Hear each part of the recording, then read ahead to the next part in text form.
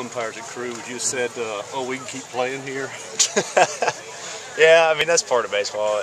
That reminds me of, honestly, the game last year at UT Rio Grande Valley when you couldn't see 10 feet in front of your face. But I thought everybody could see. And I felt good, but just with the long delay, we just thought it'd be better just to cut it short. When was that decision made? Like, how quickly to resuming play? Right. Pretty late, I would say. I was out here playing catch, started feeling good, and then just kind of that natural, normal soreness kind of started to set in. He was like, if you're not 100%, there's even a 1% chance you don't feel it. And I was like, well, I'd rather turn it over to leave out than not be my best self. So. How many more do you think you could have gone? All of them. When you were beating your cleats off out here, I assume that was when the decision was made. Yeah. He came out there and talked to me, and then it was just like, look, he was like, we got Lee Belt, he's going to do a good job. And I was like, you're right, let's just call it. What did you see out of him when you were in the dugout? I mean, 4 innings, that's the longest he's gone all year. Just really efficient. And just pitching to contact, got us a good double play ball. And then, was it 2? One or 2 double plays? I can't remember. But just, you see the ground ball outs he gets, and it just helps the team, gets us back in the dugout, and just really, we feed off of that. So. Let's talk about your night today, how you felt you were throwing those first 5 innings. I felt pretty good. Early on, which is going to sound weird, I was in the bottom of the zone, and I didn't really like that, so I kind of started elevating a little bit more, and that's when the punch-outs started happening. So that was just a reaction kind of thing. I don't think I had my best stuff tonight, but kind of just work with what you have when you get out there. How important is it to get the first win in the series? It's huge. Really big, especially to throw a shutout against a really potent offense. I mean, those guys can really swing it.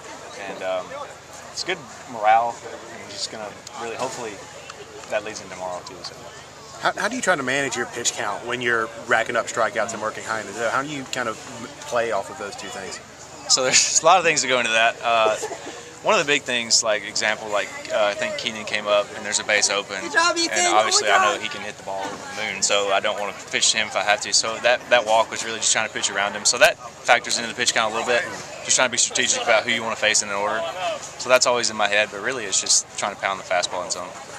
When you think that way, is that a credit to the fact they trust you to do things like that? They say, right, no, you got to get every out, but they trust you to give away guys if you think you get a better matchup coming. Right. I think so. I think me and Fox, we've talked about it a little bit more recently, especially, like I said, their lineup, they can really swing it. And, you know, you don't have to face the big 230-pound guy if you don't have to, with the base open, and just pitch to the next guy and get him out that way. So. Normally when you come out, it means that, you know, probably 2 to 3 guys are going to be coming in after you. Tonight it was the same guy every time. When Jared comes back to the dugout, what are you guys talking about? Do you talk to him, or what do you guys say? I just left him alone. To be honest, I think it's probably the best thing because he was cruising. And just really big to only use 2 arms in this opening game of the series.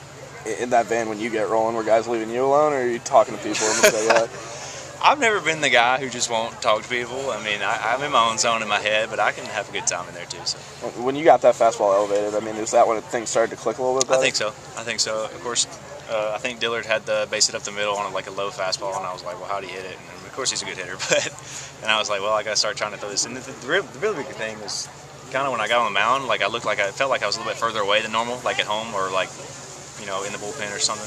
So I started to miss a little lower than I wanted to, and then just really going up was kind of my game plan after that. As a general gist, I mean, when you do get rolling, whether it's tonight or other games, do you feel like it's when that fastball gets up a little bit? Yeah, I mean, to me, it might not look like it's on video, but to me, it's just coming out of my hand, and it just feels like it's just kind of doing that a little bit, just really going a couple inches above the barrel.